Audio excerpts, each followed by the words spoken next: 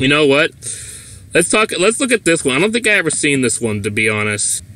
The awards season is off to a controversial start. Ricky Gervais caused a stir at the Golden Globes over the weekend with his controversial monologue, which suggested that Hollywood stars should keep their political opinions to themselves. So, with I agree. the BAFTAs just around the corner, we're asking whether it's time to take the politics out of the awards season.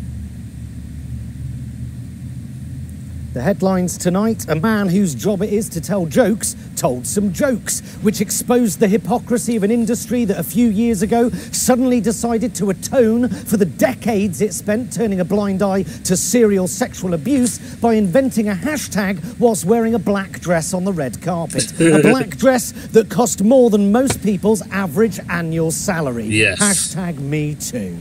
And because he dared to take the piss out of a bunch of pampered millionaires for being a bunch of pampered millionaires, the media elite and the liberal twatterati have decided he must be right-wing. The world's gone mad. It's definitely not right-wing. Dare to take the piss out of the entertainment industry's obsession with diversity, so long as it isn't diversity of opinion, of course, then you must be a racist. If BAFTA dares to nominate film directors based on the quality of their work rather than their genitals, they must be institutionally sexist, and any divergence from that opinion will not be tolerated. How very liberal.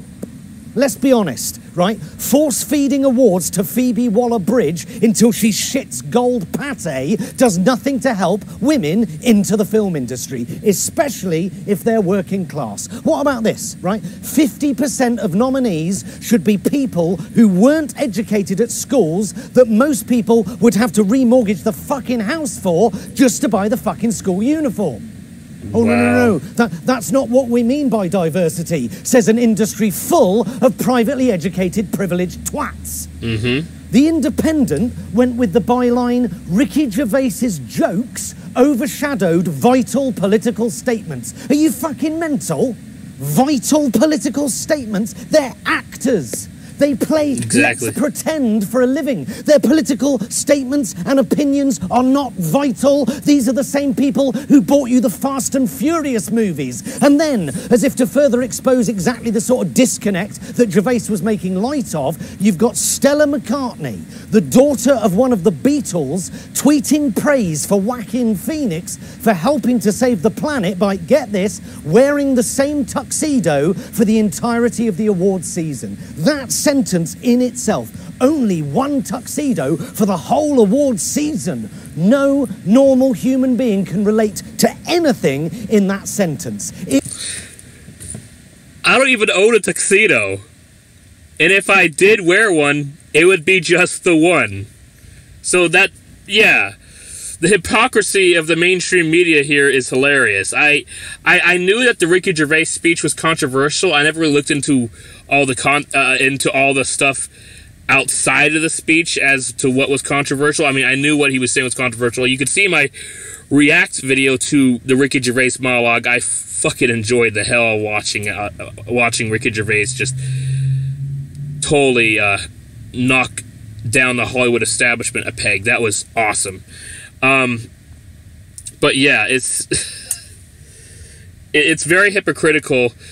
Well, just Hollywood in general. I can't even think right now.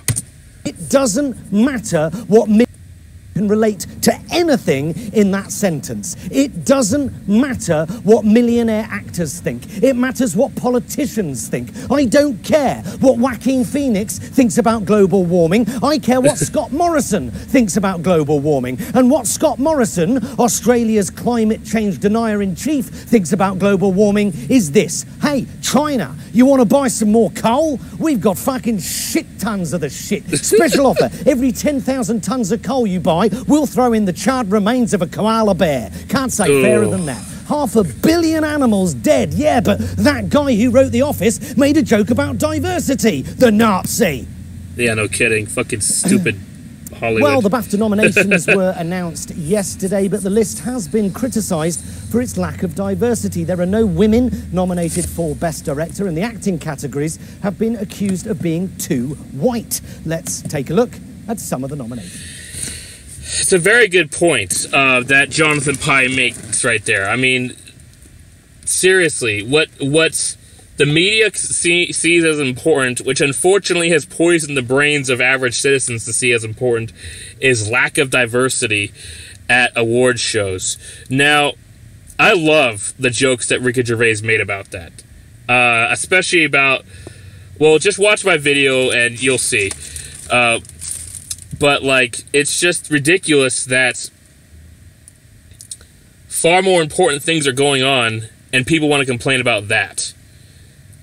I mean, another thing is, I mean, Australia is literally on fire, like, all over the place. That's just sad. It's actually a really large country. Large enough to also be a continent. I mean, the U.S. would be large enough to be that, but it's part of the North America continent, so, you know. But Australia is huge. It's basically the size of the U.S., just, you know, the geography is like upside down or on the map, basically. So that's just sad. It's awful that what's happening in Australia, and all that the media really wants to talk about is, you know, lack of diversity, this and all this shit. And then, of course, recently with the shameful bias in moderating by CNN. Let's continue that hashtag. Hashtag CNN is trash. Keep that going. But yeah, thank you again, Jonathan Pye. It's been too long since I've actually watched videos from your channel. Since I've actually reacted to them and it's been so long, I would like to actually show you his channel. He's a really funny guy. Not like he needs my help or anything. He has 587,000 subscribers. But look at that. Look at that. He has all kinds of fucking hilarious videos. I guess in 2019, the UK had an election. The Brexit... Look at his facial expressions in the thumbnails. Oh my gosh, it's so good. But, Jonathan Pye back at the studio of the US. Oh my gosh. But yeah, my gosh. I ought to visit his website and find out where if he's ever coming back to the US or anytime soon. But anyways, thank you so much for watching. I ended up watching a bonus video, so I hope you appreciate that. Please like, comment, and subscribe. Look forward to more React videos. Plus, I still plan to do some more live streams in the future as well. I'll be primarily live streaming off my PC, as unfortunately I lost my Nintendo Switch last month. Actually, I've literally not played a single video game since then.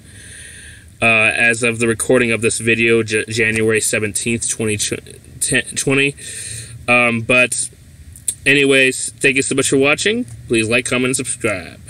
And don't forget to click that bell icon to be notified of more videos.